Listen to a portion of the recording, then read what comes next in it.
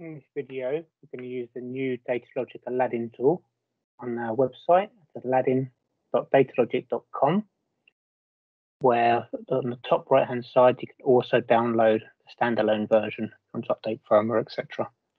In this video, we're going to do a simple character replacement. So scanning a barcode of 1, 2, 3, 4, we're going to convert the 1 to an A, the 2 to a B, the 3 to a C, and the 4 to a D. Going back to Aladdin, I choose my model. I have a Griffin GD4500.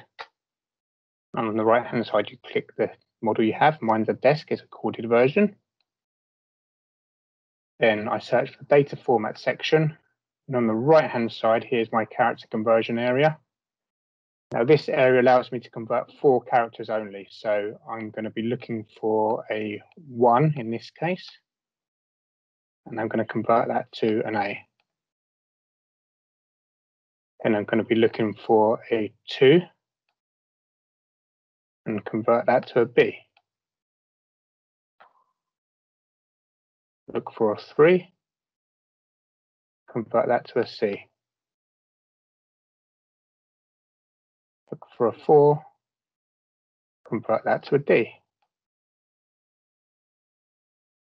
Save changes. Now I can click my barcode icon here.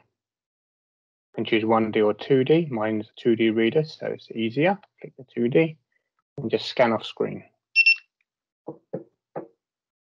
Now, if I pull up my barcode again, do a scan, you see the data has been converted.